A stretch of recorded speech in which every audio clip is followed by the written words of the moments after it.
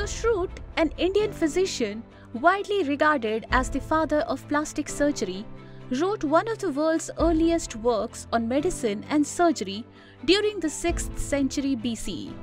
Sushruta was a famed surgeon who lived in the ancient city of Kashi, which is now known as Varanasi or Benaras. He was based in the northern part of India and was renowned for his medical knowledge and skills. Sushruta is a renowned figure in the medical field for his groundbreaking operations and techniques.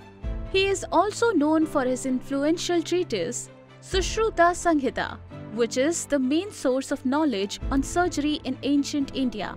Sanskrit text, the Sushruta Samhita, dates back to before Christ and is one of the earliest works on medicine. Its Ayurveda foundations make it highly regarded as one of the great trilogy of Ayurvedic medicine. The Sushruta Samhita is one of the most important medical texts ever written. It documents the etiology of more than 1100 diseases, the use of hundreds of medicinal plants, and instructions for performing scores of surgical procedures, including 3 types of skin grafts and reconstruction of the nose.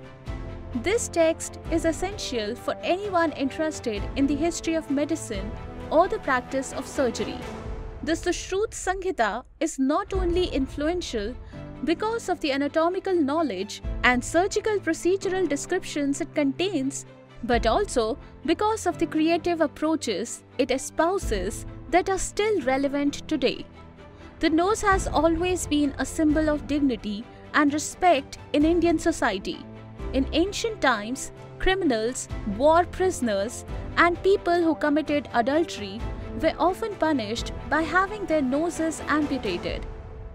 Rhinoplasty, the practice of surgically altering the nose, started as a way to reconstruct the external nose.